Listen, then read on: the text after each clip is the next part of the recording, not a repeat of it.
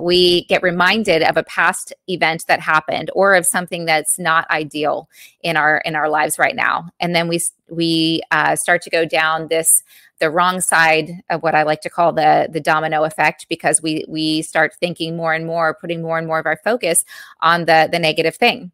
So I think overcoming challenges and achieving goals is a very balanced practice of focusing on the problem so that we can identify what it is and ultimately work through it, but also to keep our mindset elevated and focused on positive things, keeping ourselves feeling good. I do think it's a balance of both.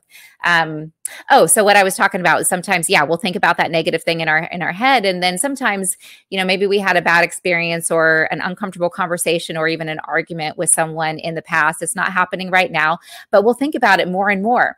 And then we even start to basically rewrite or write a whole other scene in our mind, starting this argument